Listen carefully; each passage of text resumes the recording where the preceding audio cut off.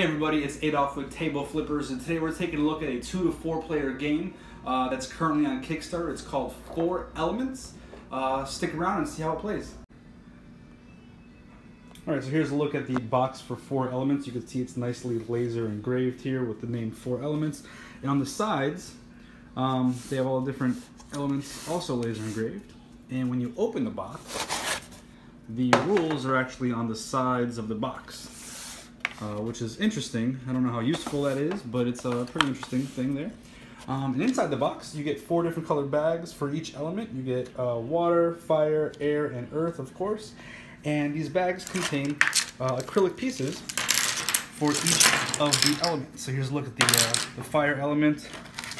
Here is the air element, the earth, and the water element. And you can see that each element is made of different shaped pieces. You can see the air looks like air, the fire looks like fire, and the water looks like, you guessed it, water. Now each of these pieces are made of pretty high quality thick acrylic here, and they're varying thicknesses and varying weights. The air is very light compared to like the earth, which is pretty heavy. And these are the pieces that you will be using to play this game. Alright, so it's worth noting that each element has 3 different types of pieces. You have barriers, which are the longer, bigger pieces. You have the elements, which are the small, circular pieces. And you also have your lord, which is the big version of your little elements there. You see how it's the same shape but different color? Same goes with the air. You have your elements, your lord, and your barriers. Earth, barriers, elements, and your lord, and your water barriers, water elements, and your water lord. Now the object of the game is deceptively simple. You are trying to flick your elements into your opposing player's pieces, trying to knock their lord off of the table. Now, as soon as a piece leaves the table, it's out of the game. It doesn't matter if it's a barrier, if it's an element, or if it's the lord. And you do that back and forth until someone's lord falls off the table and the opposing player wins. Now I have to admit, when I was first received, when I was first sent this game and I brought it to my local game night, my friends sat down and we looked at the pieces and we said, wow, these are really cool pieces. You know, they're very interesting shapes and they're made well and they're high quality. And when I told them the rules of the game were you're going to put these however you want and flick them and try to knock your opponent's lord off, they looked at me like, is that it?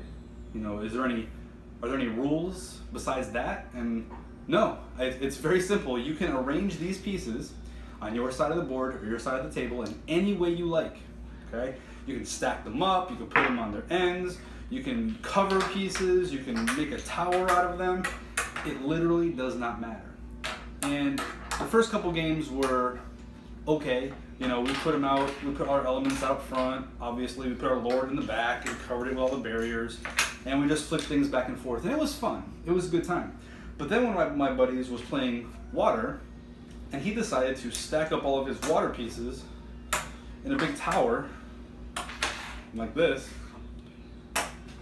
and put his lord on top, right? And then he put all of his elements out front, basically just torpedoes. And we had a heck of a time figuring out how to get his lord off the top of his tower. So what my other buddy started to do was he would take his pieces and he would stand them up like this, right?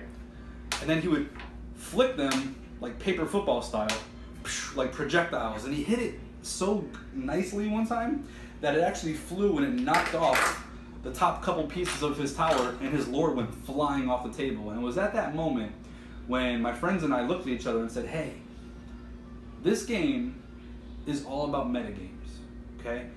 How can I set up my pieces to counteract how he's setting up his pieces? And we realized that the most fun part of this game is in the setup. How are you gonna set up your pieces? Are you gonna cover your lord? Are you gonna stack your lord high up on a tower? Are you gonna barricade it in with all these different barricades with the wind ones? You can connect them together.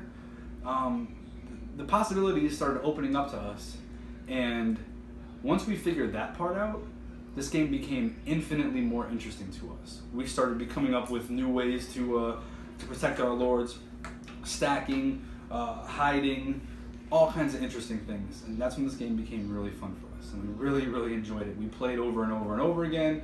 People were watching us, wanting to come over and say, hey, you know, what are you guys playing over there? I've never seen something like this before. And we told them the rules, and they gave us that same look, like, really, that's it? Just flick the pieces and try to knock your opponent's lord off? And we said, yeah, that's it. But once they sat down to play it, and they started learning different setup variations, they were hooked. They didn't want to leave, which was a problem because we had to leave. But no, this is a great game.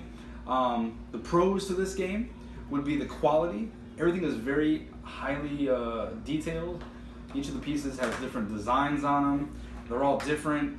Even the thicknesses, like I said before, some of them pieces are thicker, some of them are heavier. So it really affects how you play the game. So yeah, I would highly recommend this game. I know I'm going to back it when it comes up on Kickstarter, which I think it is right now. So yeah, I hope to play this game with my friends when it comes out for real. All right, thanks a lot.